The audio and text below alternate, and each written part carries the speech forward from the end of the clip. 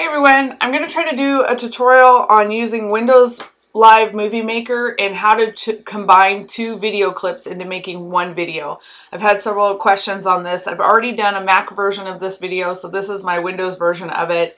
And I haven't used a PC in a while, so bear with me as I try to get back on the bike on this. Basically what you want to do is you want to open Windows Live Movie Maker.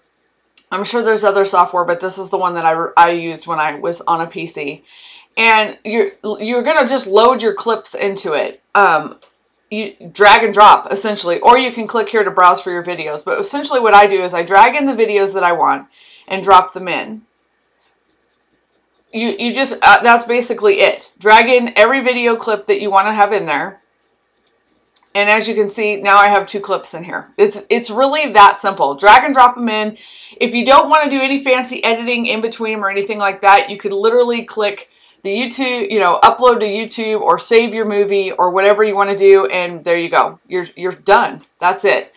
If you'd like to have, see if you do it, so if you leave it like this, you essentially have, this is my little Sophie fishing in the washing machine.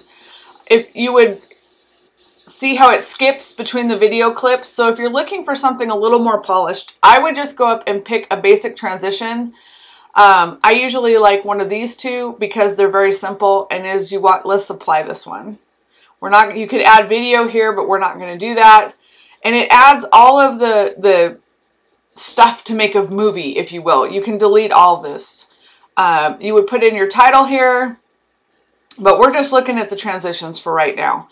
And so see how it smoothly goes from one to the other. So now watch, it'll go to the next clip here. And it just fades to the next clip. So if you're looking for a smooth transition between your video clips, this is how you'd want to do it. You'd want to add a movie theme to it. You don't have to use all these. Let me show you real quick though. All that you have to do is remove them, and you still get the transition, but without all the extra screens. So now if we play it, it looks like this.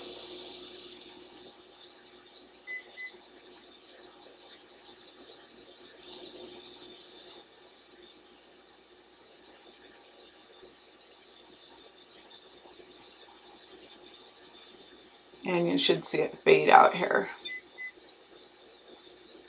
And that is it. Ta-da! Well, it stops because that's the end of our movie. But you get the point. Is basically all you have to do to add two video clips into one, to combine it into one, is drag and drop into the software, and basically that's it. If you want to add a transition, a smooth transition in between it, you would choose a movie theme up here at the top. Once you do that, you're going to want to go over and save it and upload it or whatever you want to do with it. So this is how I would have, if I was still using Windows Live Movie Maker, would use it to combine two video clips into one. Thanks for watching. If you have any questions about Windows Live Movie Maker or different things like that, I am more than willing to do videos and stuff. If I know how to do it, I will try to upload a video on it. Leave a comment below with your suggestions, comments, all that kind of stuff. And I will see you in the next video. Have a great one. Bye.